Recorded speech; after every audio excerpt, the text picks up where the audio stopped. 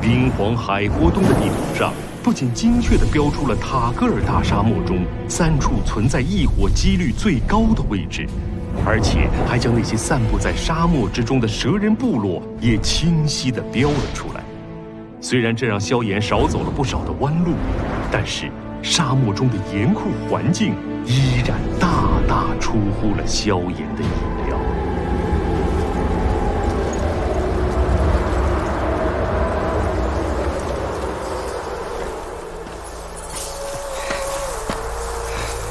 记住，你最好先去东与北2个火焰标志的地方。西方那里已经接近塔格尔沙漠深处，美杜莎女王能够感受到任何进入她范围内的人类气息。面对美杜莎女王，我并不觉得你有多大的机会能够逃生。老师，已经走了10多天了，我们不会被那老家伙晃点了吧？再找2天就转路去北边。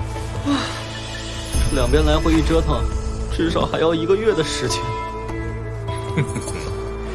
虽然这沙漠的环境极为严酷，不过其中所蕴含的火属性能量格外精纯与霸道，刚好极为适合你修炼紫火斗气。没关系，反正这几天我也习惯了。哼，想看我笑话？老子没啥优点，就是适应力强，命比蟑螂硬。来吧，粉血伺候。最近这个动作越来越娴熟了。粉血配合这种修炼方式，能够充分的吸收沙漠中沉淀的精纯火属性能量，比你在魔兽山脉中的效果要强许多。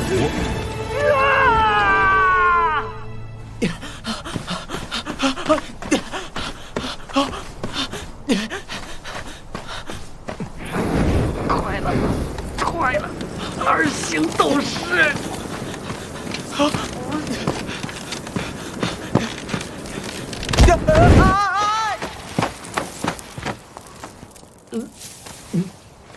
刚才什么东西？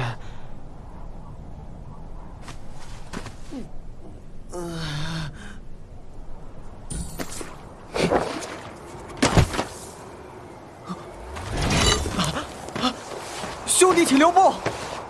我们的佣兵队伍被沙之佣兵团袭击了，还请兄弟能够去石墨城帮忙求一下救兵。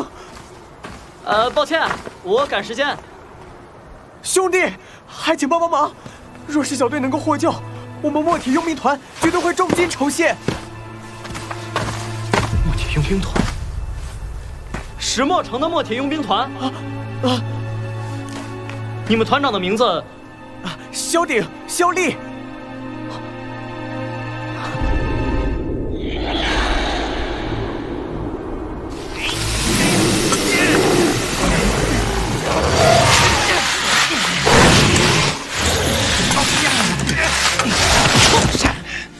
再给老子反抗，我就马上打碎你的脑袋！给我干掉那几个墨铁佣兵团的家伙！我信你敢！2位团长，要是发现我们没有回去的话，那你们应该是误入蛇人领地，被蛇人给干掉了。我们又不会放毒，你说是吧？我真不会啊，可别难为我们了，老大。大家小心点。蛋仔已经回去求救了，只要坚持一会儿，我们就能得救了。放心，我会留着你的。杀了他们，拿走他们身上的魔核。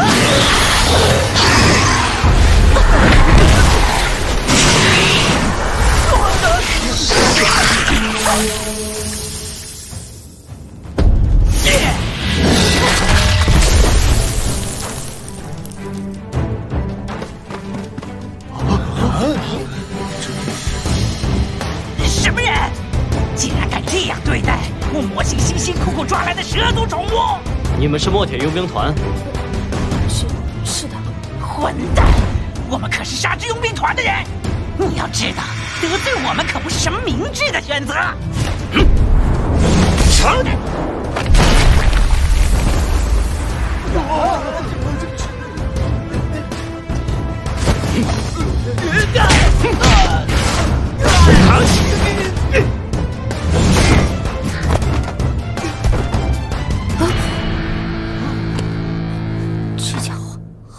道理。兄弟，等一下！带头的可是都是。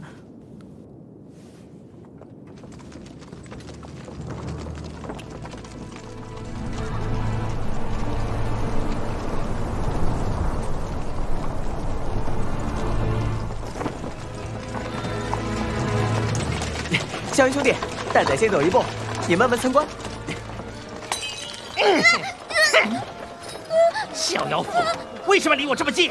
害得我把坛子都弄到地上了。是故意的吧？女孩能有什么好心的？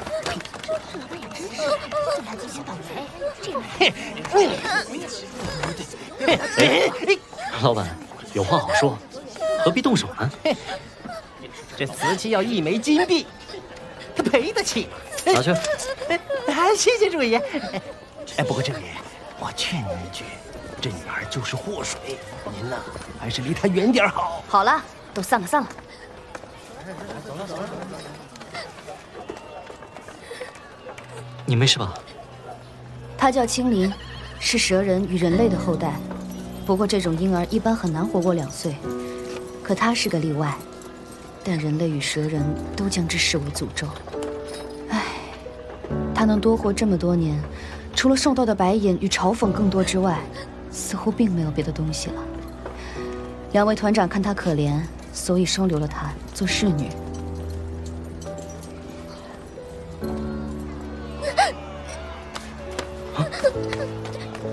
对不起，我不是故意吓您的。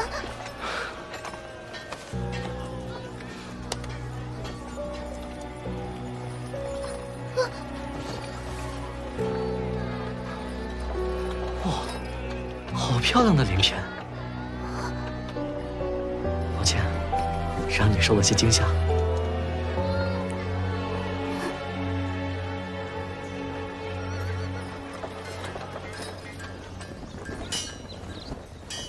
哟，雪兰，你没事吧？听蛋仔说你们遇到沙之佣兵团的袭击了。没事。2位团长在吗？都在。自从知道这位小兄弟的姓名之后，2位团长可是兴奋的有些坐不住了。2位团长经常会提起你，蛋仔那家伙已经把你给宣扬出去了。看来你们是猜出我与2位大哥的关系了。